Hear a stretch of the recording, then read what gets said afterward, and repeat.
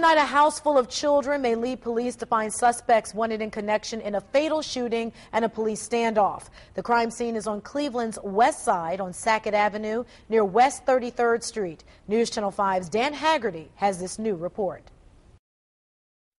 Police swarmed Sackett Avenue after shots were fired in the street around 3:30 on Sunday afternoon. When our cars arrived on scene, they found two people laying in the street, victims of gunshot wounds. 2 people were shot. 22-year-old Bernardo Santiago was killed.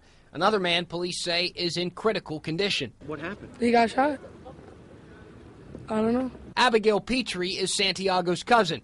She was one of the dozens of people who showed up in the snowy West Side neighborhood while police surrounded a home they thought the suspects were hiding in. I just came and decided it was him. I know him for the longest. He was like family.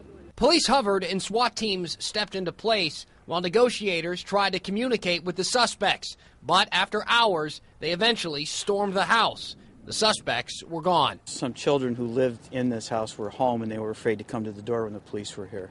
So they are fine. We've got them out of the house and we're interviewing them now. Lieutenant Mark Ketterer says because the shooting was in broad daylight and in the middle of a neighborhood street, they have plenty of witnesses. Police also found a handgun. But for now, the suspects are on the run. In Cleveland, Dan Haggerty, News Channel 5.